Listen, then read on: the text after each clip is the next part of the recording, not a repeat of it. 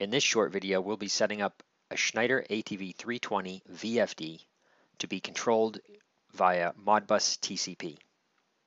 My hardware setup for this is this ATV320 you see here with the VW3A3600 card cage mounted to the front of it and then the Ethernet card slid up into the bottom. Just to note, if you did the book style ATV320s, the Ethernet module slides right up into the bottom, no need for the external card cage.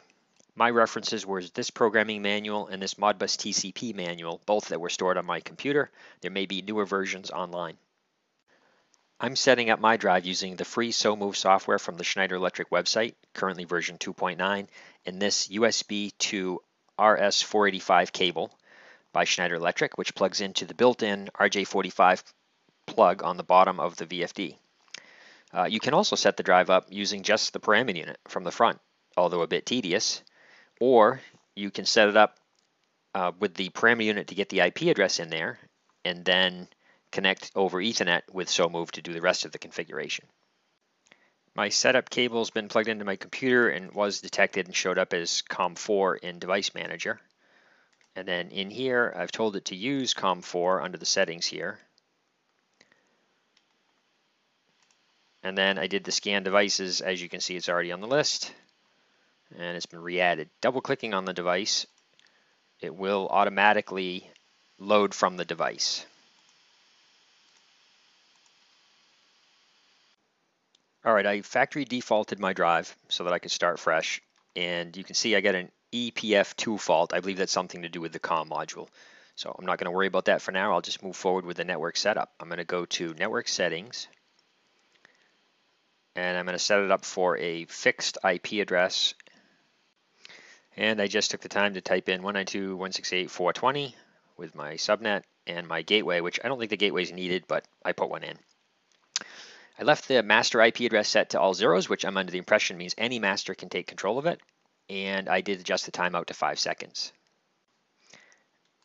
Now under the input-output scanner, it's by default mapped some status and actual speed registers to be accessible via the scanner and a command register and a target velocity.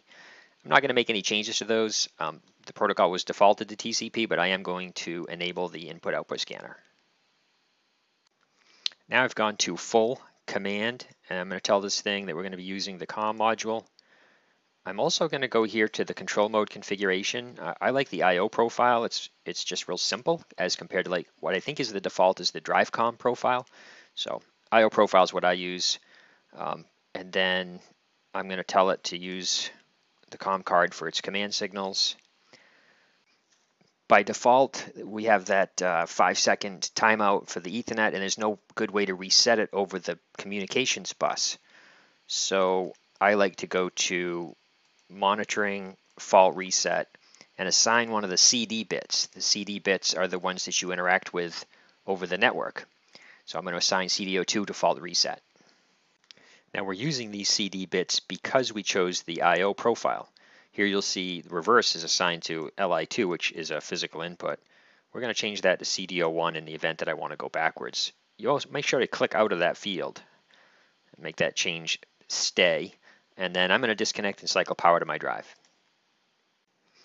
Okay, the drive's back up after cycling power. It looks happy, and it is replying to pings at the 4.20 address that I gave it. And I now have QModMaster, free utility online. I have that set up with the correct IP address and port number for my VFD. The unit ID is 255. I got that from the TCP manual. It says that unit ID 255 is the I/O scanner. Now I should be able to go online, start scanning. I'm going to start off with 0 and 0, which puts my drive in ready. Then I'll give it an RPM I want to travel at, and give it a 1 for a go command, and you can see the drive should take off. If you want to see the input registers, then I have a 5-second timeout, so I got to do this within 5 seconds, but I'm going to stop the scan, change this to function code 3, start the scan back up. And now I'm seeing the status word and the RPMs that it's currently traveling at. If you stop this for more than the timeout, which is 5 seconds, what we set it to, then the drive will fault.